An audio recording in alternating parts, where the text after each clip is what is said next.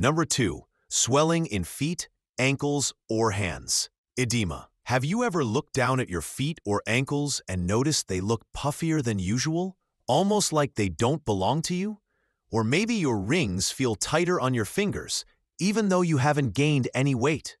This kind of swelling, also called edema, is often one of the earliest signs that your kidneys might not be doing their job properly. Normally, your kidneys filter out extra fluid and waste from your blood. But when they start to weaken, that extra fluid doesn't leave the body the way it should. Instead, it builds up in your tissues, and that's what causes the swelling.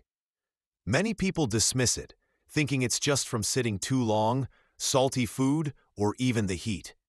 But if you're noticing swelling often, and it doesn't seem to go away with rest or elevation, it's worth paying attention.